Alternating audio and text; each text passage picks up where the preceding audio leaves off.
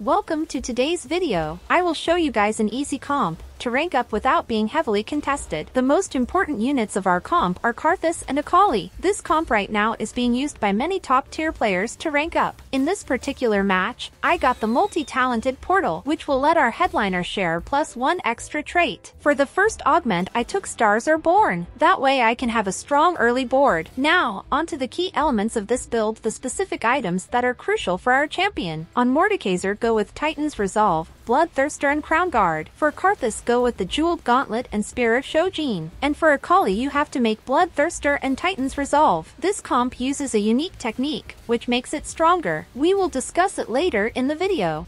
You have to play around Superfans or Pentakill in the early game, where you can play Olaf as our item holder for Mordekaiser and other Superfans units like Kennen, Lilia, and Gnar, and try to activate at least 3 Superfans or 3 Pentakill. As this is a fast level 8 comp, you need to maintain a good economy throughout the match, because you will be targeting the 4 cost units. For my second augment, I choose Hologram. It's a new augment in set 10, which will make a copy of our headliner champion, but we can't equip any items on it.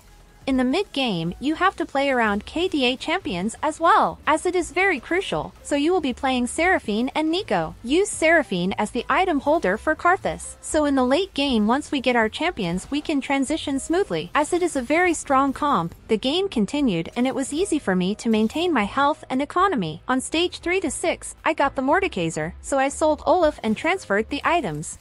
The main synergy of this build is to have 5 Pentakill and 4 Superfans activated. From the carousel rounds, always try to pick the desired champions and items only. For my last and final augment, I took the big grab bag. At stage 4 to 2, I got Karthus, so I instantly sold Seraphine as she was the item holder. Now, from this point my goal was to itemize my champions and slow roll for 2-star 4 costs. At stage 4 to 6, I level up to 8 and completed my board. Now about the unique technique, which makes this board stronger. Karthus and Akali are a really good duo comp, as Karthus' cast makes the backline champions weak and Akali's ultimate finishes them off, as she directly dashes into the backline. I didn't get Mordekaiser as my headliner champion, so I used Vigo instead, thus it activated all my synergies. Now let's enjoy the gameplay.